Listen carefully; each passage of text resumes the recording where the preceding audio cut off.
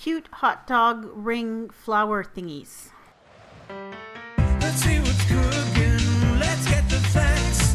Let's see what's cooking. It's time for yoyomax12. Hello everyone. To make this you'll need some bread dough or some pizza dough.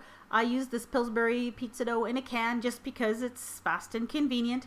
I unrolled half of it onto a cutting board and then I cut it to the length of the hot dog. And pretty much all you have to do is just cover each hot dog with a portion of dough.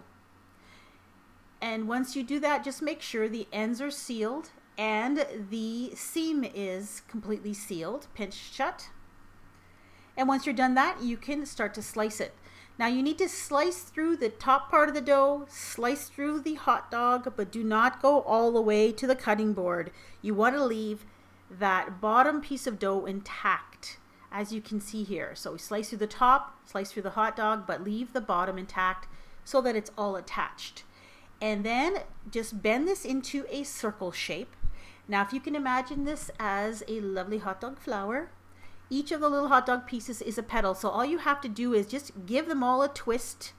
And I suggest you twist in the same direction for each one. It just looks better when it's all done.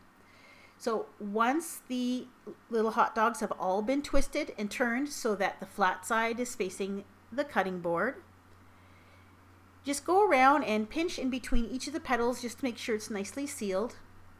And then brush the whole thing with a little bit of beaten egg. This will give it a nice golden brown color while it bakes. Sprinkle it with a little bit of Italian seasoning if you'd like, or whatever seasoning you want to use. And then with a little bit of cheese. I used marble cheese, but you could use mozzarella or cheddar. Now after some trial and error, I found that it was best to cut the hot dogs into 7 pieces, which means 6 cuts. This made for a really nice flower shape, and it also made it so each of the little hot dog petals was a really nice bite-sized portion. I also found it was better to do the cutting and the arranging right on the cookie sheet you're going to bake it on, because it just means you don't have to transfer it and take the chance to mess up your flower shapes.